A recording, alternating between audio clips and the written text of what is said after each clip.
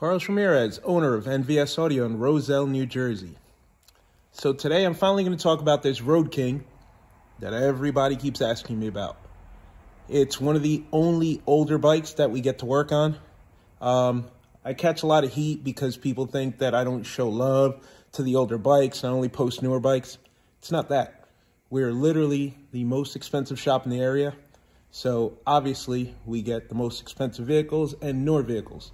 When we're getting 10, 15 grand to do a build, it's really hard for somebody to have a bike that's not new to be able to justify spending that kind of money on an older bike. Except when it comes to a bike like this. This bike is pretty. There is a ton of money on paint work on this bike. He's got all kinds of conversions and motor upgrades. This is one of my favorite bikes to look at out of all the bikes out of the 1,000 bikes we've built over the years. Definitely one of my favorite bikes to look at. It's pretty, but it's definitely one of my least favorite bikes to work on. I hate working on Road Kings because there's no fairing, there's nowhere to hide the amplifiers, everything has to go in the bag. If you have to do a minor service, everything has to come apart. There is nothing that is quick and easy on these bikes. Road Kings are really nice bikes, but when it comes to doing audio, they suck. This one's got a really big audio setup in it. Well, big for a Road King. It's got some awesome paint work. This bike's flawless. It's got air ride. So this bike has lithium battery under the seat, has 4 Beyma 6.5 sealed backs, has a 1200.4, a 400.4, and a 1600.1 sound digital. It's running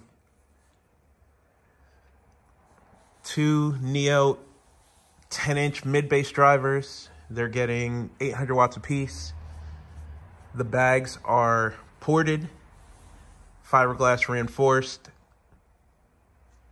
The 1204 is running the 4 6.5 Beyma sealed backs. It's a 4-ohm, so it's bridged with 2 6.5s on each channel since they are 8 ohms apiece. The 1601 is a 4-ohm with 2 8-ohm drivers in parallel, so they get 800 watts each. And then we're running 6 25mm horn tweeters off the 400.4. It's running a DSR1 DSP, which we modified the controller. And the volume master control knob is molded into the front of the bag on this side. So there's the volume control for the DSR1. Okay, so as you can see, we took apart the DSR1, unsoldered the knob from the board, and extended the cables. The guts of the DSR1 control knob are down there. DSR1 DSP, Ds18 Bluetooth receiver goes into the auxiliary of the DSP. There's our Beyma sealed backs and horn tweeter hidden under the tether. We have one horn there, another horn underneath, and there's the monoblock. And there you can see the port for the bag. The rings have been reinforced with Lexan to give them strength.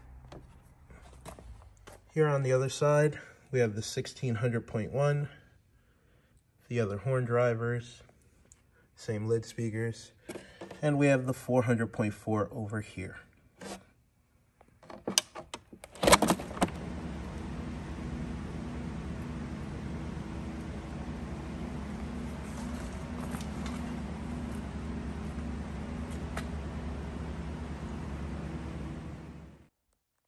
This is the loudest Road King we've built so far.